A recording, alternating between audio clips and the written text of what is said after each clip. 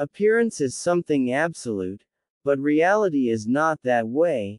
Everything is interdependent, not absolute. So that view is very helpful to maintain a peace of mind, because the main destroyer of a peaceful mind is anger. Where ignorance is our master, there is no possibility of real peace. We can live without religion and meditation, but we cannot survive without human affection. The best way to resolve any problem in the human world is for all sides to sit down and talk. More compassionate mind, more sense of concern for others' well-being, is source of happiness. Death means change our clothes.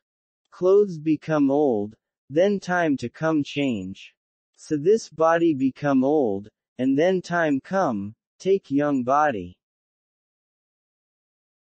All religions try to benefit people, with the same basic message of the need for love and compassion, for justice and honesty, for contentment.